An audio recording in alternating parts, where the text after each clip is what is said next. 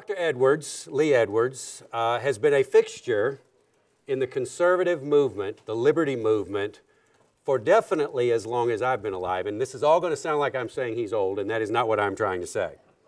I'm trying to do a little bit of what people my age can do when they get a chance to be with people who were founding members, chroniclers, historians of, activists in, promoters of the same ideas that founded Acton Institute, Father Robert and Chris Marin's project. The reason that Dr. Edwards is special to me is the first time I ever met him, I was a brand new professor at Grove City College, and I was brought into the Philadelphia Society. Some of you certainly know what that is. And that's where I met him. And over the years, I would interact with him because my students at Patrick Henry or Grove City or somewhere would be interns at Heritage Foundation where he is and would see him. You have his biography there, and I'm going to briefly allude to it. You can read it, but as you know, I like to be a little more personal about these when I can.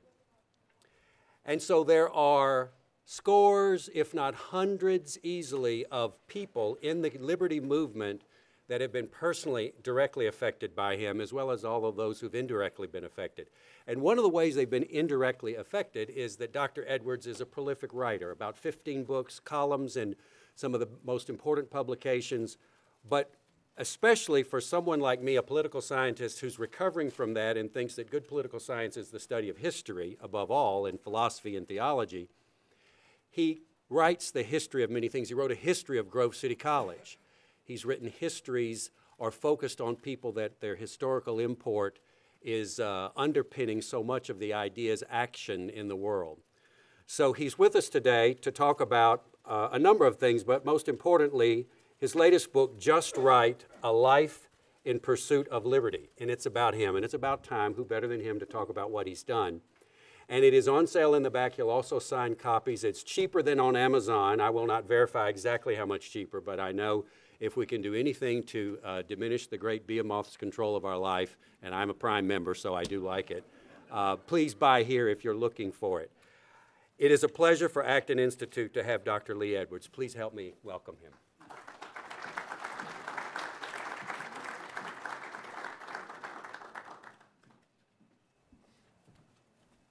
Well, good afternoon, ladies and gentlemen.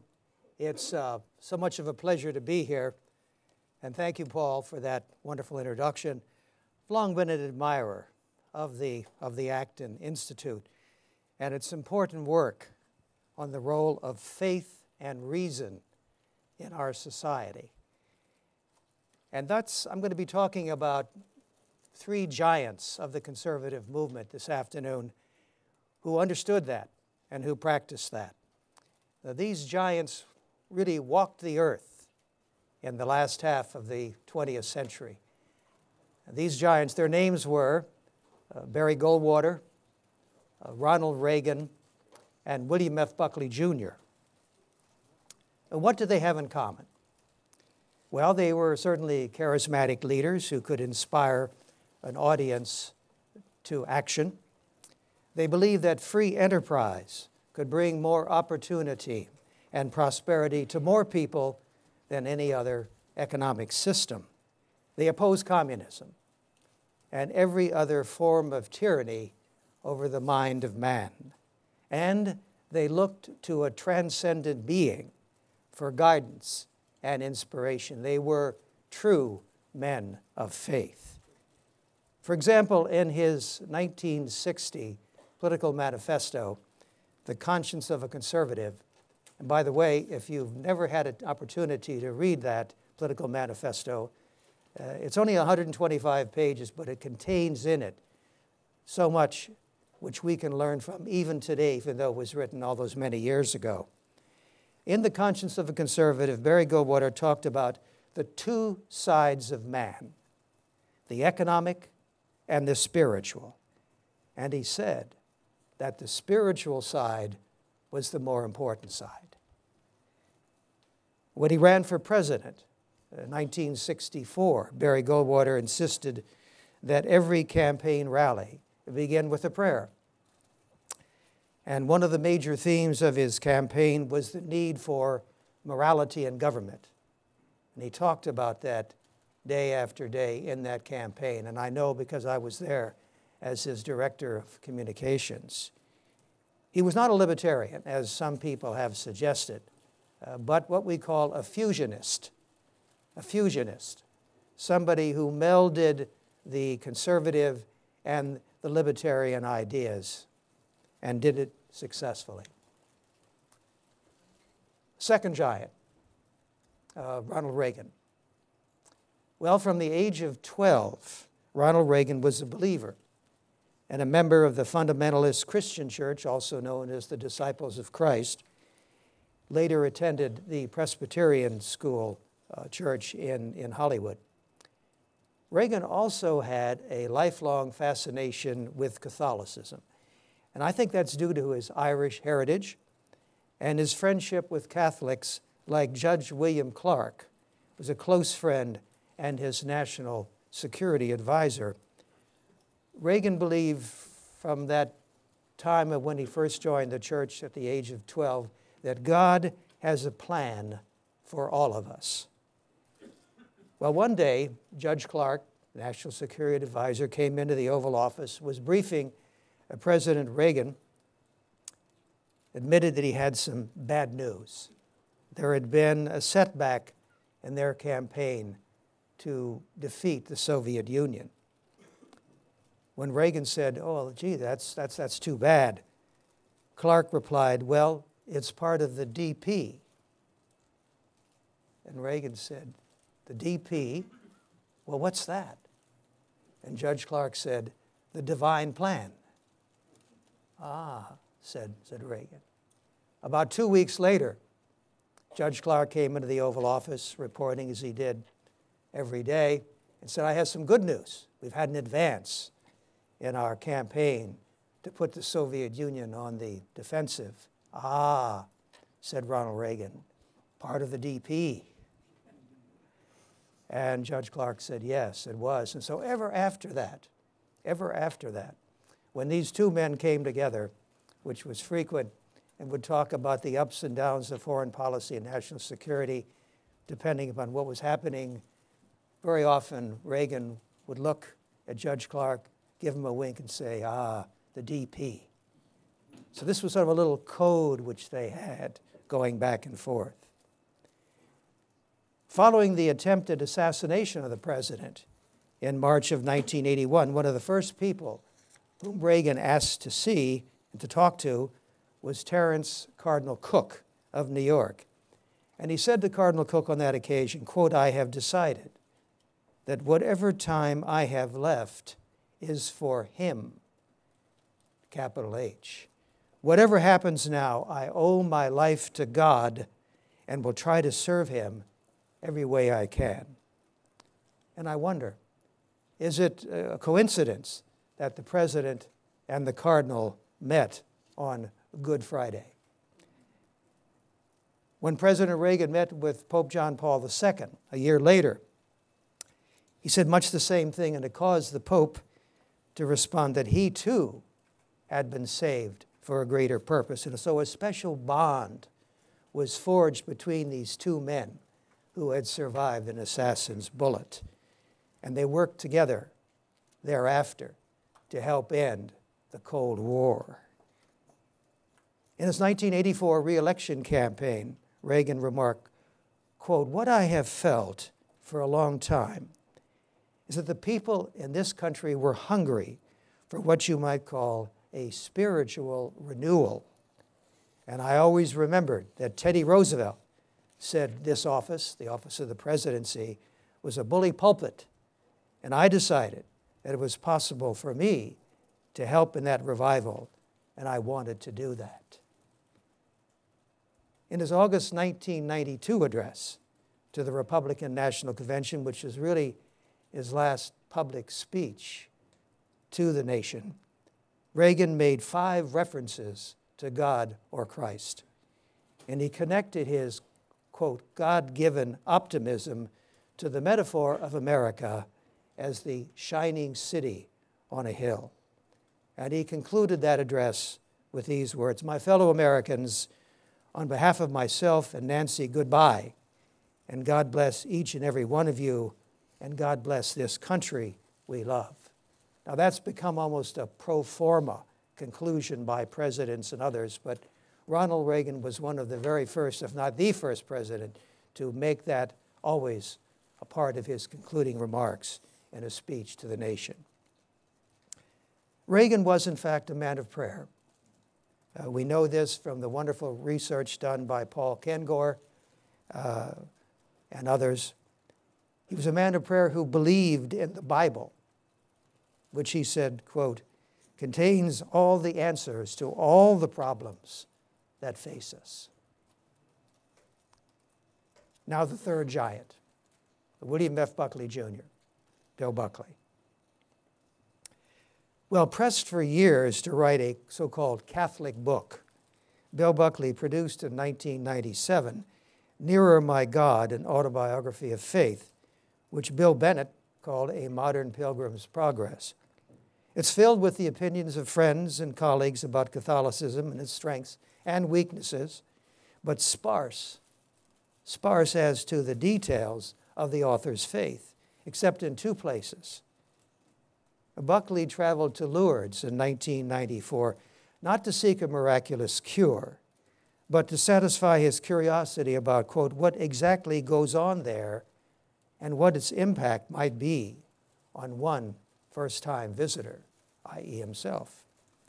He left Lourdes deeply moved by the faith of the thousands of malades who came hoping but not expecting a miracle, and who came away, he wrote, with a sense of reconciliation, if not well-being. Our burden, he writes, is to keep the faith, whatever God's plan for us, knowing, quote, that the greatest tonic of all is divine love, which is nourished by human love, even as human love is nourished by divine love. The most personal chapter in Nearer My God is the one about the ordination of Michael Bozell, the son of his sister Trish. The chapter is, if nothing else, I know you'll enjoy this chapter. It's prime Buckley, overflowing with descriptions of the 51 relatives and friends who traveled to that Benedictine Abbey of Solesmes in France for Brother Michael's ordination. The truly awful wine at the party the night before. And alas, there was no miracle. A moving letter from Father Brent to son Michael, and a description of the monastery with its unmistakable feel and aroma of age and piety and indomitability. Laying and lying in his snug hotel bed and thinking of that young monk in his cell rising at midnight to sing his orisons, Buckley concludes that almost certainly Michael was the happiest of us all, and that only God can dispense such a thing as that. It so happens that about the same time, in the mid-90s, I interviewed Bill Buckley for a profile in Crisis magazine, and I learned two things about the seemingly never still or silent writer, lecturer, and TV host. I asked him, well, do you have a favorite prayer? Well, he said, I pray the rosary daily. I thought to myself, well, if Bill Buckley, as busy as he is, can find time to say the rosary, so can I. And as a matter of fact, when he was buried some years later, he was buried with two things, his rosary and a jar of his favorite peanut butter. When I asked him about the influence of his father and mother, both devout Catholics, he related that as a boy, his mother went through a particularly difficult pregnancy. There was talk that she or the child in her womb might even die. He prayed daily to Jesus, who's only 9 years old, that his mother and sibling-to-be would survive, which they did, from which Buckley said, quote, I've had a love affair with Jesus Christ ever since. Myself, I too believe in the DP. Here are just a couple of examples, if I may share them with you. Bill Buckley saved me from myself. I was living in Paris on the left bank, trying to be the next Scott Fitzgerald or Ernest Hemingway. Failing miserably, I wrote a novel which was rejected. I wrote short stories which were rejected. I wrote poems which were rejected. And I finally came home very discouraged. So what am I going to do? Am I going to keep writing things which are rejected? Am I going to do something else? So I said, well, I think I'll try to write a little essay about France, where I'd been living. And I said in that essay that if France did not pick a strong leader like Charles de Gaulle, it was headed for a downfall and decline. Well, Bill Buckley, whom I'd never met at that time, this is the late 50s, published that article. It was my first published article. And I said to myself, the market is telling me something. So from there on, I cast off any desire to be another Hemingway, which I could never be, or Scott Fitzgerald or what have you, and concentrate on something I do pretty well, which was political writing. I wound up a few years later, in 1964, with the Goldwater campaign, first with the draft committee, and then with the Goldwater for President committee. I was very young, very inexperienced, but I was there. I had known Goldwater, he had known me, I had written about him, so I was a pretty good deputy. And they said, well, Lee, you're much too young and inexperienced, so we're going to hire a veteran. They brought in Bud Litton, God bless him, who was a veteran, but unfortunately, a week later, he had a heart attack and had to resign. So they looked around, and there was Lee Edwards, but he was too young and too inexperienced. They brought another veteran in. Turned out that he was an alcoholic and what we used to call a skirt chaser. So they fired him. And they looked around, and there was one guy standing, left standing, me. And so the campaign manager said, well, you're too young and inexperienced, but we're going to give you a chance. And so I wound up as Director of Information for the Goldwater for President Committee, I'm sure only through divine providence. In 1969, think back to those days, the Vietnam War, hot and heavy, many people demonstrating against it. Hundreds of thousands coming to Washington, D.C. to demonstrate against the war, and our servicemen in Vietnam. And a friend of mine, a colleague at George Washington University, Charles Mosier, said, you know what we need? We need to do some kind of counter event. And I said, I'll do it. So I became the coordinator, pro bono, for a rally on Veterans Day of 1969, and working with the American Legion, the VFW, other veterans groups, and other organizations in the district and elsewhere. 25,000 people turned up at the Washington Monument for our rally. It was the largest demonstration for our servicemen ever held up to that point in Washington, D.C. We handed out, you know, these little miniature flags, American flags, sort of like that. We handed out 10,000 of them. And I was privileged to give the opening remarks, and I looked out at the 25,000 people, and I said, ladies and gentlemen, let us show the world the real face of America. And I began waving this little miniature flag, and so 10,000 people did the same thing. There was this fluttering wave of American flags with the Washington Monument behind it, and I'm proud to say that the following week, Time magazine put that photo on the cover, showing truly, I think, the real face of America. Let me just mention one more DP in my own personal life. Think back to January 1990. It's 2 months since the fall of the Berlin Wall, which was a great event and filled us with joy that finally that terrible wall had come down, the Iron Curtain was no more, and the people of Eastern and Central Europe who had been under brutal communist oppression for 40 years were at last free. But as I sat there with my wife Ann and our daughter Elizabeth, I was worried. I was fretting, because already I could see people were sort of forgetting about what had happened. They were forgetting about the victims. They were forgetting about the crimes of communism. And I went on, and finally Anne said, you know what we need? We need a memorial to the victims of communism. And I said, what an idea. Grabbed a paper napkin, wrote on it, a la Arthur Laffer, wrote on it, memorial to the victims of communism. The next day I called Lev Dobryansky, a comrade in arms from the Captive Nations days, and I said, let's get started on a great adventure to build this memorial. And it took us 14 years, and we had to negotiate the 24 steps necessary to build a monument in Washington. 24. We went through all of them. We came down to number 24. And what we needed for the final step was the approval of a neighborhood commission. A neighborhood commission. We had federal commissions. They'd signed up on the design. They'd signed up on the site.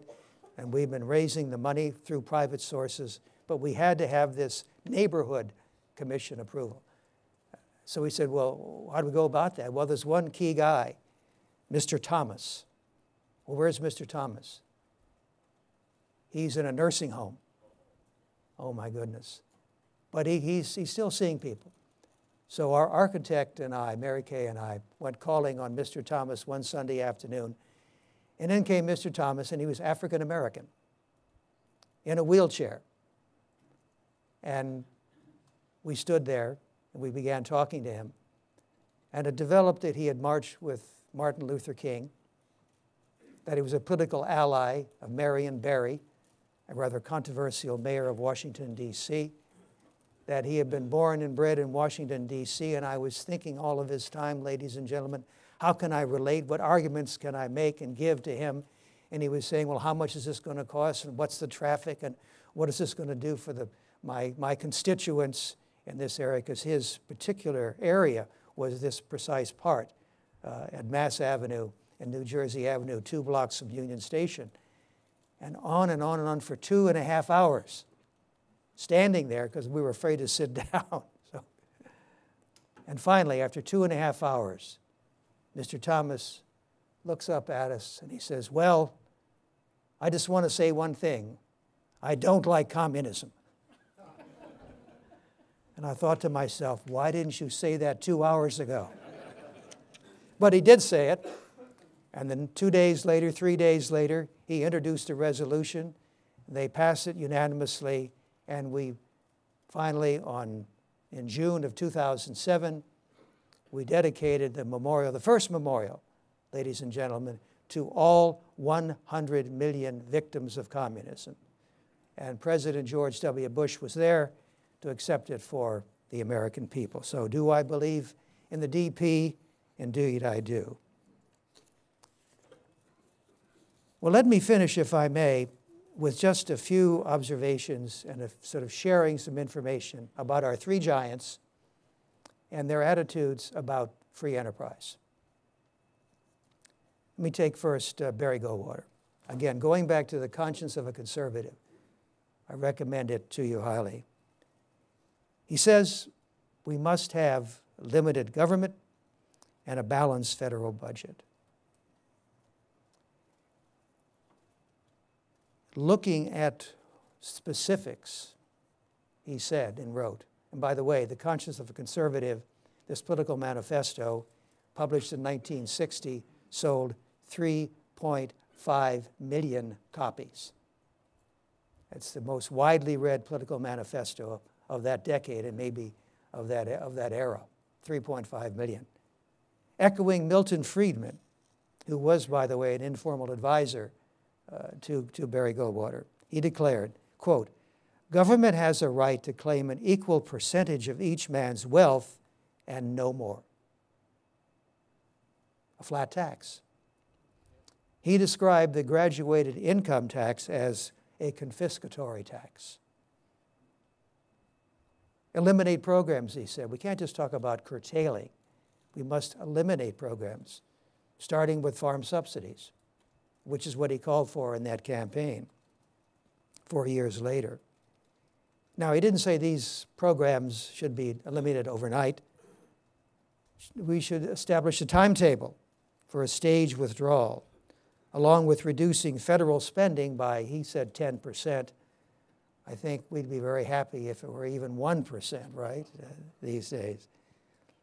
To reduce spending and taxes in that order. He warned against the welfare state. It wasn't not just on the basis of dollars and cents. He said the welfare state should be opposed because it eliminates any feeling of responsibility by the recipient for his own welfare and that of his family and neighbors. Does that sound familiar? Well, that was the argument of Charles Murray and Losing Ground, published some 20 years later. He restated a fundamental conservative truth about the material and spiritual sides of man are intertwined. If we take from someone the personal responsibility for caring for his material needs, we take from him also the will and opportunity to be free. I think somebody's holding up a red card in the back there. I can't read it. What does it say? Oh, my goodness. Well, I probably will take 10, if you don't mind. Thank you. Ronald Reagan applied conservative principles as president. Remember, back in 1981, the marginal tax rate maximum was 70%. 70%. Back when he was acting in Hollywood, it was 91% back in the 1940s and the 1950s. So Reagan insisted that we had to reduce those kind of taxes because people will be more industrious, they'll have more incentive to work hard, money they earn will add fuel to the great economic machine that energizes our national progress. If you look back on the 80s, some people call it the decade of greed. It was the decade of progress. 17 million new jobs, unemployment down from 9.7 to 5%. The stock market doubled. Federal revenues, they'll keep saying that, well, if you cut taxes, federal revenues will dive. Not true. Not true. In the Reagan years, federal revenues increased from $618 billion a year to $909 billion a year. And the federal debt as a percent of the GDP went from 6.3% to 2.9%. Bill Buckley.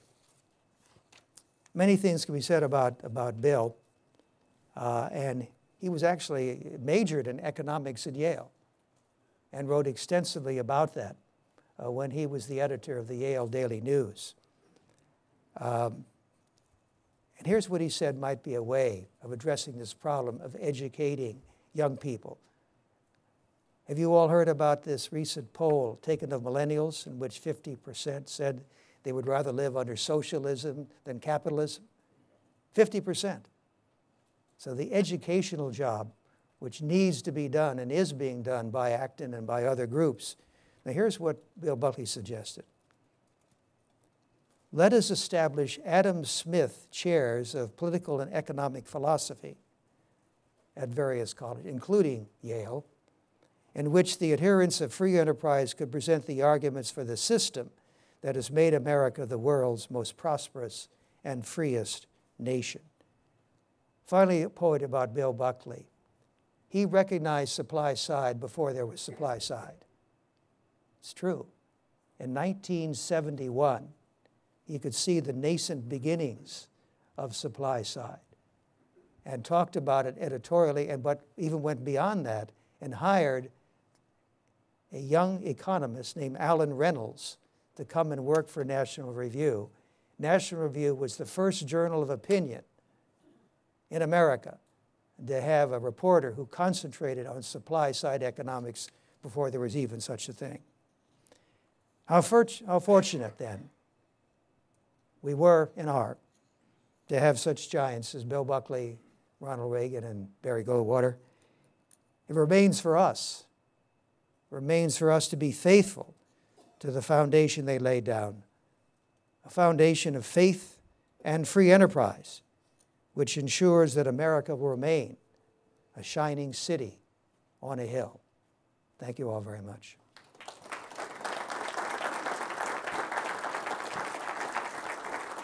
I hope I didn't go over too far. Okay. Thank you, Dr. Edwards. We now have about 30 minutes for Q&A. Please raise your hand. We have mics on both sides, and we will get to your questions as soon as possible. Thanks. Hi, Lee. It's Sam Tannenhouse, who's also writing about Bill Buckley. And I wonder if you could tell the audience a little bit about Brent Bozell's role in the writing of The Conscience of a Conservative. Wonderful to see you, Sam. Looking forward to that book. When's it coming out? There have always been ghostwriters for politicians. George Washington had a pretty fair one named Alexander Hamilton. And one of the exceptions would be Abraham Lincoln. And for the young people in the audience, please, please study Abraham Lincoln's writing if you're interested in being a writer. Fantastic. FDR had ghostwriters. Dwight David Eisenhower, ghostwriters. Richard Nixon, not so much. Ronald Reagan, not so much, except when he got into the second term and some other places like that, did a lot of his own writing. Barry Goldwater was approached about doing a little pamphlet on Americanism. This is 1960. And he said, well, I'm not really a writer. And they said, well, what about Brent Bozell? Brent Bozell, who was the roommate of Bill Buckley at Yale and who married Bill Buckley's sister, Trish, which I've already mentioned, was a speechwriter for Barry Goldwater. So it was very logical to go to Brent, who knew Goldwater's mind on so many things. And together, they collaborated on The Conscience of a Conservative, which certainly has the accents of a trained philosophical mind like Brent Bozell, but also has the political directness of a Barry Goldwater, in which he says, let's do away with farm subsidies, let's have a flat tax, let's have a voluntary option for Social Security, and on and on and on. So it was an extraordinary collaboration between these two men, Barry Goldwater and Brent Bozell. As I mentioned, 3.5 million copies were sold. Ever after, Buckley and, rather Bozell and Goldwater would run into each other and they'd say, well, have you gotten your royalty check lately? So there was never quite sure what kind of an accounting was done for those 3.5 million copies, but the impact of Conscience of a Conservative was extraordinary.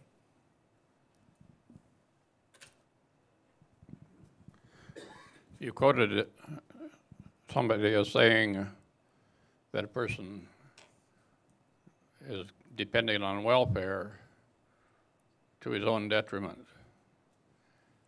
Of course, in the Bible, if you'll read a quote that says, a man that does not provide for his family, and especially his close family, is worse than a reprobate, that is worse than a pagan. So he was actually quoting from the Bible. Thank you. Thank you for that.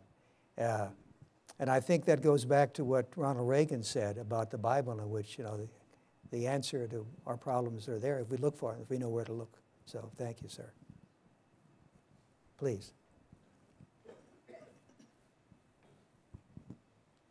You mentioned at the top of your speech that Barry Goldwater was not a libertarian. I have in my mind's eye Barry Goldwater as a libertarian, and I remember that fondly. But I wonder if you would just talk a little bit more about why you would consider him not a libertarian. Be happy to. But there were two Barry Goldwaters. There was the Barry Goldwater as a U.S. Senator, but more to the point, there was the Barry Goldwater as a presidential candidate. And when he ran for the presidency in 1964, he was a fusionist, as I mentioned, demanding that there be prayer to begin every single rally, and the open acknowledgement of God as somebody whom he believed in. His call for morality in government. No libertarian is going to go around saying we must have morality in government. But Barry Goldwater did in 1964. If you go back to 1960 in The Conscience of a Conservative and his political manifesto, when he talked about the spiritual side being more important than the economic side, no libertarian would say that. Goldwater, the libertarian, emerged later in life, particularly when he left the Senate and then took positions which were definitely libertarian.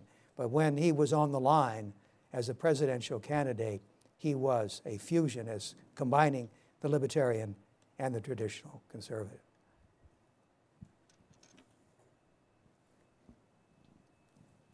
Yes, sir.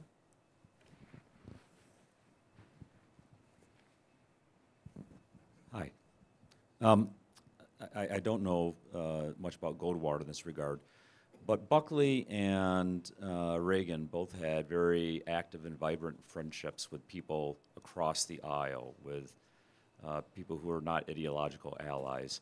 What was it about their character that allowed for this, and what is it about contemporary conservatives that seems not to allow for that?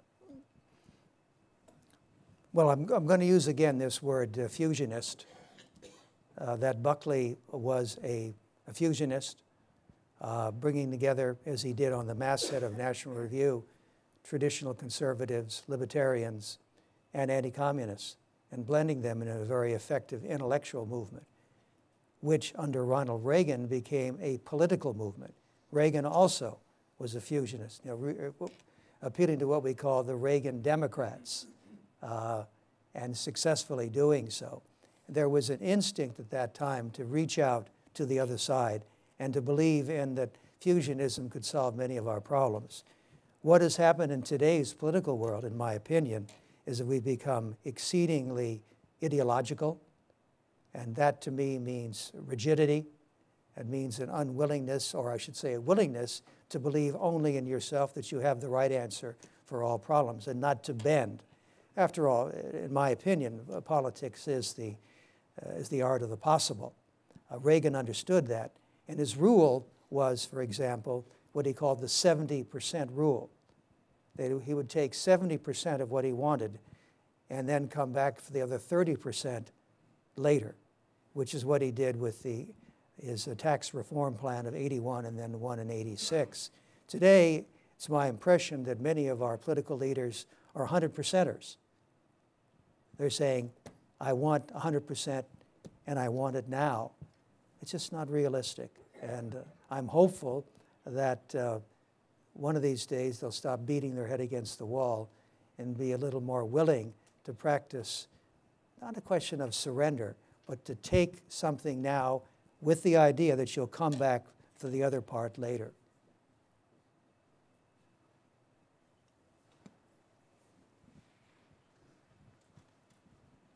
I can see you thinking about that answer.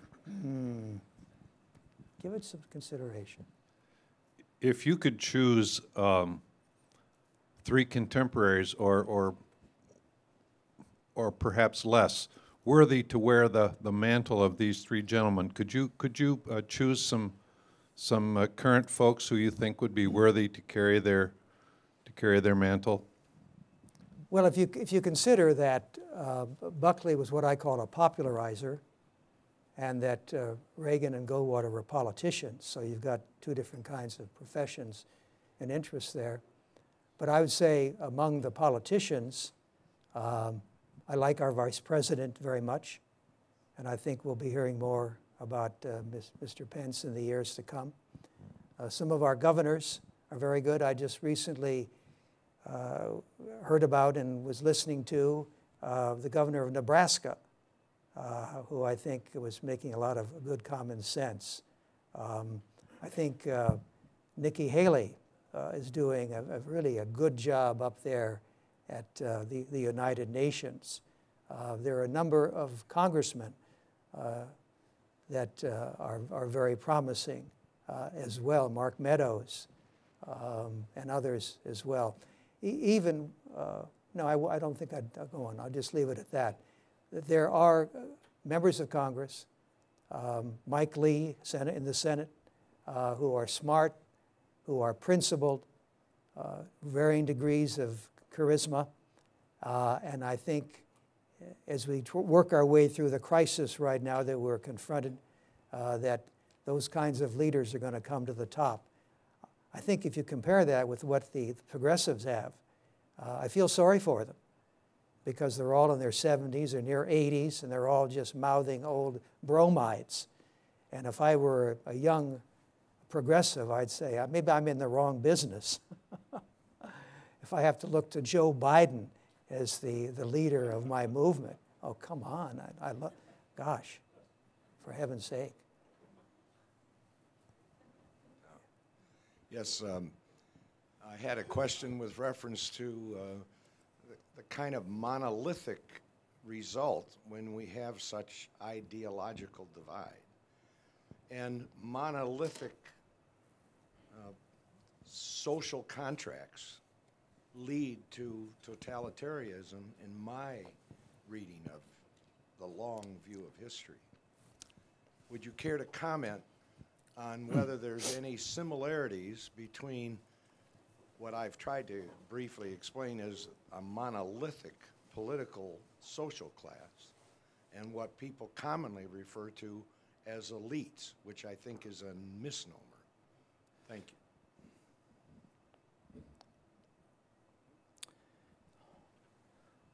Well, ideology is the enemy, as far as I'm concerned. And I'm a Russell Kirk traditionalist, and I reject ideology because it is rigid, because it is monolithic, because it is arrogant and thinks it has all the answers. So I believe that we should be willing to listen to the other side. We should be willing to try to persuade them to take our position and not to demand that they do so and to reject them if they don't agree with us. In past decades, and I've lived in Washington, D.C. my whole life since I was 2.5, there were moderates in both parties, and I don't think necessarily we should condemn moderates to the outer darkness, that because there were moderates in both the Democratic Party and the Republican Party, people were willing to listen to each other. People were willing to even compromise a little bit on a particular issue. And again, I'm saying that compromise does not mean surrender, okay?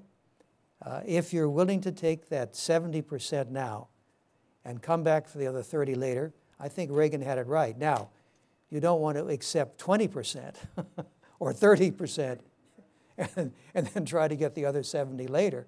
You've got to fight for that first big chunk of what you believe in. It's not easy.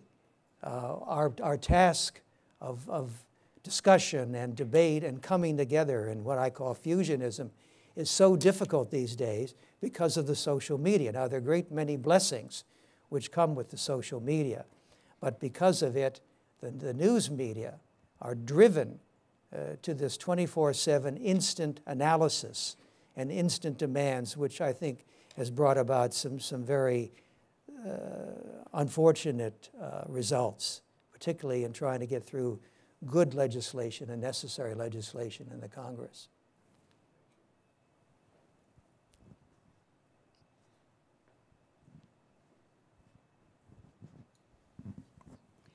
Hello, Lee. This is Annette Kirk, and I'm wondering what we should do about Russia. You know a lot about communism, past and present. How should we deal with Putin? Well, I think the same way that Reagan dealt with Mikhail Gorbachev. Trust but verify. And that's a Russian saying. And Reagan would throw it up to Gorbachev, who would just go like this. Oh, you always say that. Why do you say that? He says, well, I just think trust but verify. So you can sit down and talk with Putin, but you got to make sure that he follows through in what he says he's going to do. and it remains to be seen what's going to happen. Now, if you talk to people in Poland, as I do, or Hungary, or the Baltics in particular, they are very, very concerned about Mr. Putin and how he's going to use his power, because he is an authoritarian in some respects, not quite a totalitarian, but certainly an authoritarian, and they're nervous about that.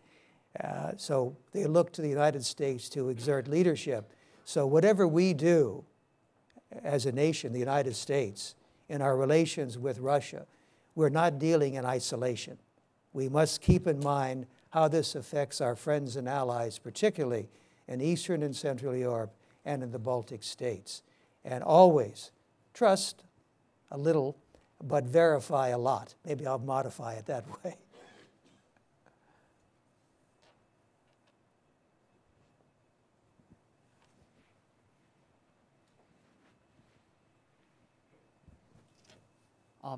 As one of the younger people here, Barry Goldwater is kind of more of just a footnote in our history books when we have that class. And I was wondering if you could explain, because you worked with him, what exactly led to his loss, unlike Ronald Reagan? I know there's the controversial ad that LBJ put out with like the nuclear bomb and the little girl. Right. I think, was it the Daisy? Right, the Daisy commercial. Yep. But he's really just been said, or it's been said that he was like a warmonger, or people were concerned that Barry Goldwater is going to destroy the world or something like that. Right, right, yeah. Well, they said that if you vote for Barry Goldwater, you will get the United States into a war. And so those who voted for Goldwater said, well, you're right, I did vote for Barry Goldwater, and we did get into a war, except it wasn't he who did it, it was Lyndon Baines Johnson. Barry Goldwater was an extraordinary politician. And I was up close to him for a year and a half. And he raised the conservative banner, and he said, I will offer a choice, conservative choice, and not an echo, a liberal echo. Now, he ran for president in 1964 knowing that he could not win, almost to a certainty. We did a poll in January of 1964, Goldwater versus Johnson. Johnson had 80%, and we had 20%. It's almost, I mean, how do you make that up? I mean, it's almost impossible. And as a matter of fact, the senator once said to me, he said, well, I know I'm going to lose this election, but I'm going to lose it my way. And what he meant by that was he was going to raise certain issues which had never been raised before, so-called third rail issues, like Social Security, like a flat tax, like doing away with farm subsidies, like victory over communism.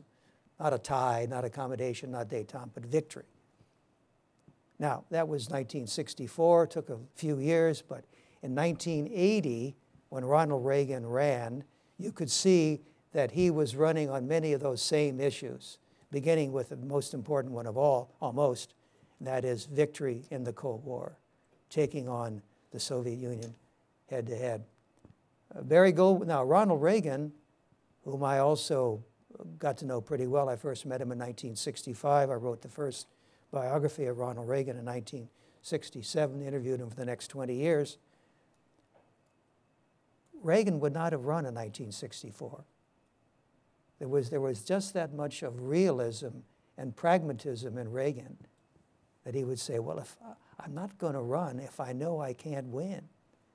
Whereas Barry Goldwater was so taken with the possibilities of raising these issues, and because so many young people, like myself, had urged him to run, he was willing to accede to that call and to do so.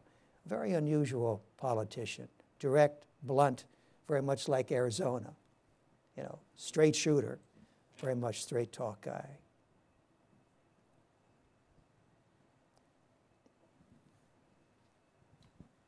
Thank you.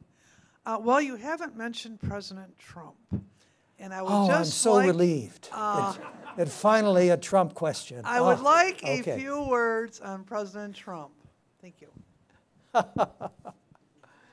Well, as you might imagine, I've gotten this question before. So I'll give you a couple of things. I tell this to my friends as well as to just people whom I've just met like you all. Approach Trump on two tracks. One track is what he's doing, the accomplishments. Things like Justice Gorsuch, the appellate judges whom he's appointing right now, and he's driving the progressives crazy because they're all originalists, and they can see what's going on. They're trying to stop it, but they're not going to be able because we still have a majority in the Senate. The deregulation, which is going on under him, taking various executive decisions by Mr. Obama and throwing them out, canceling them out by executive action. Taking a strong stand for a tough, resilient military and armed forces. Demanding that it not be free, that free trade is not open trade, but only to the other side, but to both sides. His willingness to look at a problem and try to come up with a solution. The other track, of course, is the tweet track. Yeah. And I say, don't pay that much attention to it. Don't fall into the trap of saying, oh, there he goes again, and of course the media are whipping it up, and whipping it up. That's not the most important thing about him. You might also ask yourself, well, why is he doing all the tweets? I thought about that. I think, well, I think it's a political reason. That 61 million people, I think that was the figure, 61 million people voted for him. That's a fair number of people. And I think those tweets are being sent by him to them to reassure them that I, Donald Trump, am still here. I'm still trying to do what I said I would do. So that's the two tracks.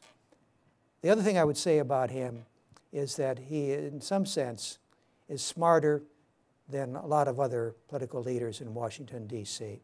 In what way?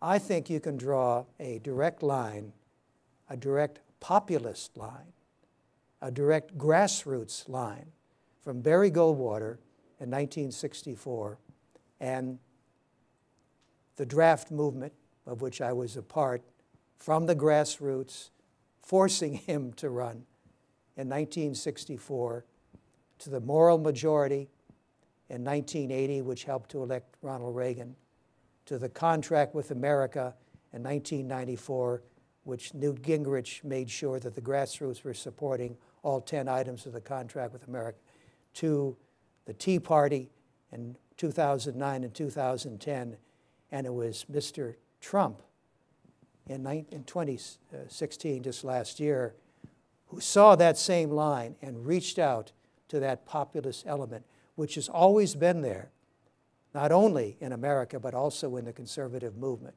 And it's a bit of political genius that he was able to see that and result in his victory, his narrow victory. We have time for one more short question. One more. What about if I have a long answer? What do I do then? Carry on.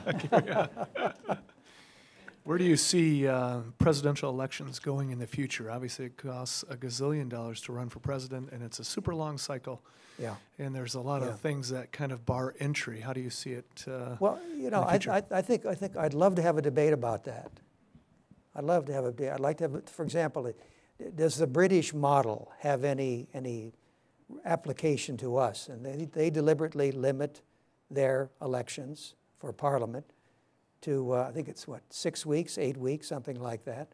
I think also that the idea of encouraging all of the networks to provide free advertising to the major candidates. There's so much, negative advertising going on, which I think would be diminished if we persuaded, shall we say, I don't want to have the government doing it, but persuade them to provide free time, free airtime, all of them, to them. I think that, but I would not want to see it done in such a way that the government is dictating how we should modify our electoral system. I think the Electoral College should stand. I think it's an important check and balance so we don't have direct democracy. And the founders are pretty doggone smart when they came up with that. So, well, ladies and gentlemen, thank you all for listening. Really have enjoyed so much listening and talking with you all. And I think Acton is so important. And for those of you who are supporters out there, keep writing big checks to the Acton Institute.